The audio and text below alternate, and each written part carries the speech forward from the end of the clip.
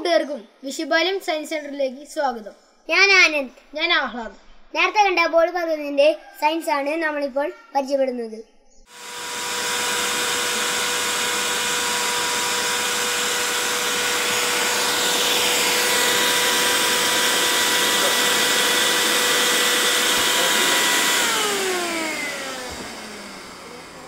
ഇതൊരു ബ്ലോവറാണ്.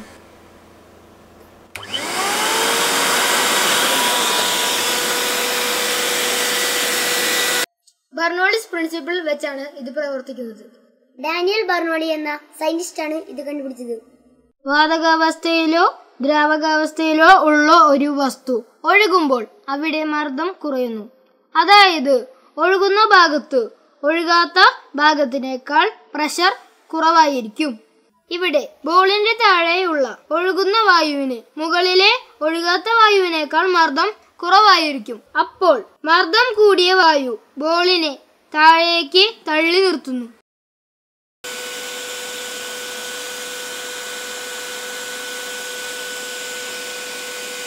ഈ ബെർണോളിസ് തത്വം നമ്മുടെ നിത്യജീവിതത്തിലും കുറെ കാര്യങ്ങൾക്ക് ഉപയോഗപ്രദമാണ്. വിമാനം പറക്കുന്നതും ഇതേ തത്വം വെച്ചിട്ടാണ്. വിമാനത്തിന്റെ ചിറക് നിർമ്മിച്ചിരിക്കുന്നത് മുകളിലുള്ള വായു കൂടുതൽ വേഗത്തിൽ ചലിക്കുന്ന രീതിയിലാണ്. അങ്ങനെ കൂടുതൽ വേഗത്തിൽ ചലിക്കുമ്പോൾ താഴെയുള്ള മർദ്ദം കൂടിയ വായു വിമാനത്തെ മുകളിലേക്ക് ഉയർത്തുന്നു. ഒരു പേനയുടെ ട്യൂബും പിൻഭാഗവും കളയുക. ഒരു ഗ്ലാസ് വെള്ളത്തിൽ മുകളിലേക്കായി ഇടുക. ഒരു സ്ട്രോ കൊണ്ട് മുകളിൽ ഊതുക.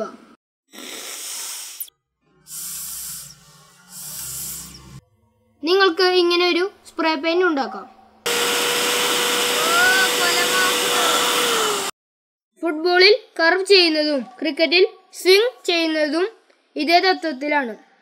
റെയിൽവേ സ്റ്റേഷനുകളിലെ പ്ലാറ്റ്ഫോമിൽ ഒരു വര വരച്ചിരിക്കുന്നത് കൂട്ടുകാർ കണ്ടിട്ടുണ്ടാവുമല്ലോ. ആ സ്റ്റേഷനിൽ നിർത്താതെ നല്ല വേഗത്തിൽ പോകുന്ന തീവണ്ടി അതിനോടൊപ്പം കുറച്ച് വായുവിനെയും വേഗത്തിൽ ചലിപ്പിക്കുന്നുണ്ട്. നമ്മൾ ആ വരയ്ക്കുള്ളിൽ കടന്നു നിന്നാൽ തീവണ്ടി കടന്നു പോകുമ്പോൾ നമ്മുടെ പിന്നിലുള്ള വായുവിന്റെ ഉയർന്ന മർദ്ദം നമ്മളെ തീവണ്ടിയിലേക്ക് അടുപ്പിക്കുന്നു. വലിയ അപകടം ഉണ്ടാക്കാനുള്ള സാധ്യതയുണ്ട്. നിങ്ങൾക്കറിയുന്ന ബെർണോളിസ് പ്രിൻസിപ്പിളിന്റെ ഉദാഹരണങ്ങൾ കമന്റായി രേഖപ്പെടുത്തും. നിങ്ങൾക്ക് ഈ ബോൾ പറക്കുന്ന വീഡിയോ ഇഷ്ടമായെങ്കിൽ ലൈക്ക് ചെയ്യുക. കൂടുതൽ വീഡിയോകൾക്കായി നിങ്ങൾ ഈ ചാനൽ സബ്സ്ക്രൈബ് ചെയ്യുക.